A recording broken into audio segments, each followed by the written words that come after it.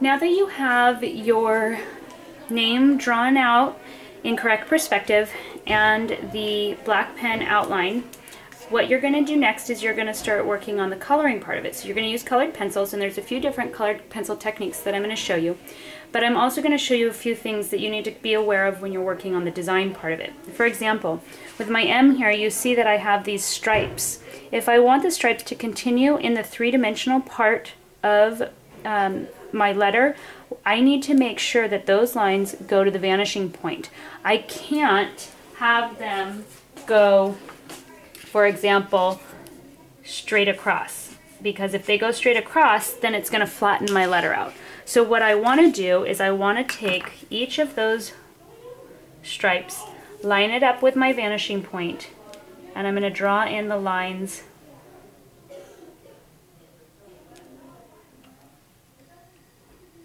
like so. Then it will keep my whole name in correct perspective. So see how the lines go there. Same thing with this part over here. You're going to outline all of your designs in the black pen. So as you can see over here, I did the circles and they're outlined in the black pen. I would suggest that you draw them in pencil first, so that in case you need to erase a mistake, you can. And then once you have it all set, you can go ahead and outline it in the black pen. Alright, so now I have my stripes drawn in. Now these ones are a little bit brighter in color because I colored in a solid orange in the background, and then I just took a yellow colored pencil and colored right on top. And that's going to kind of give it a little bit more interest with the double color. So you can layer colors of colored pencil, but you want to make sure that you're using colors that are next to each other on the color wheel, which are analogous colors. So you know, the reds and the oranges and the yellows are going to work well, pinks, blues, and purples, those kinds of things. Then when you're coloring in your the background part, or the three-dimensional part, you're going to want to use a color that's darker than the color you used on the face of the letter to kind of show that depth of color. So maybe the red against that orange. And that'll kind of help create that three-dimensional effect as well. And then if I wanted to, I could take an orangish color and just color lightly over again for that layering technique. So there's the layering technique of colored pencil. Then if I wanted to do, for example, this one over here, I've got my colors with the yellow, and I want to blend just a little bit of orange into those. So I'm going to use a really light pressured colored pencil and just kind of color all of that in to add a little bit more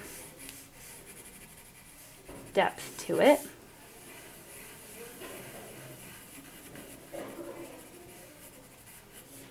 Not too much, just a little bit.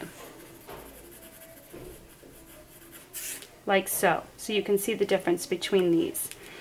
Now, the other technique that I want to show you is how to use a pressure blend. So if you are going to use a blending or a pressure blend, that means you're starting out real nice and dark and bold on the edges of your letter. And then as you come into the center, you're lightening the pressure of your pencil so that it's getting lighter and lighter.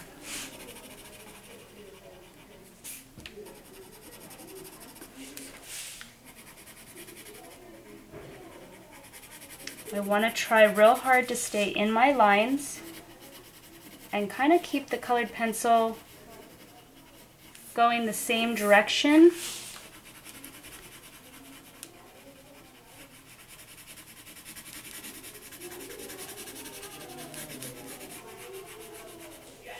And now I'm going to start lightening it up. So I'm going to just lightly release the pressure nice and evenly so that it gets a lot lighter as I come in towards the center of my letter.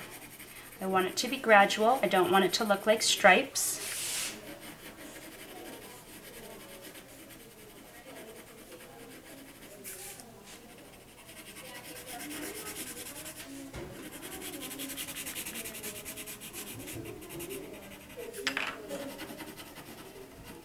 my darkest color towards my edge. I'm going to round out these edges here.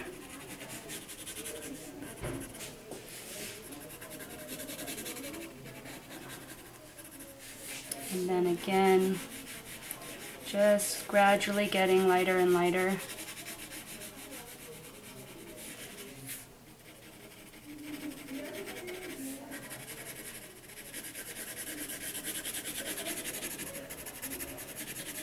So you got that basic